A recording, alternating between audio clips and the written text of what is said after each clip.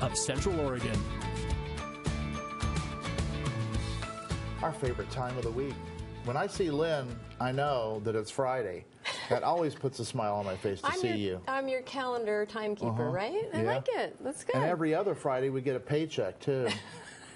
So that's pretty cool. Now we know how your thought process is. No, I love to see these little critters that you bring in, and you've got some adorable ones here I with you. do, and I want to double check names. So you have Patch, and I have Meadow. Aww. These guys are really, actually they're very social and sweet. They're only 3 months old, so of course that means they've got a lot of life to live. Yeah.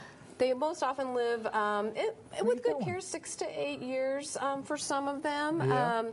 But I do kind of have a little PSA about guinea pigs right now. Okay. And actually Karen Burns is one of the people who told me that I really needed to get this word out. So I want everyone to listen.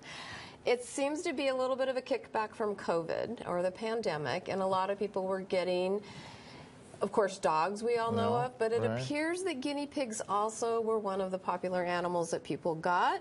I think that they didn't realize that, one, they do need care. That's a common reason, you know, kids lose interest and, you know, the kids aren't cleaning the kennels. But, you know, if you do have guinea pigs and maybe you're having those thought processes of you don't want them, give us a call and we can, you know, really give you some ideas about how you can get the kids engaged and make them really fun.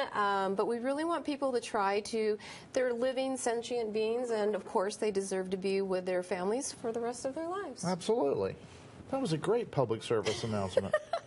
They are really fun animals. They really are sweet. They are. They're smart. They love to be out of the cage and running around in tubes. And feeding is actually really pretty easy to give them a really healthy diet of hay and some supplements.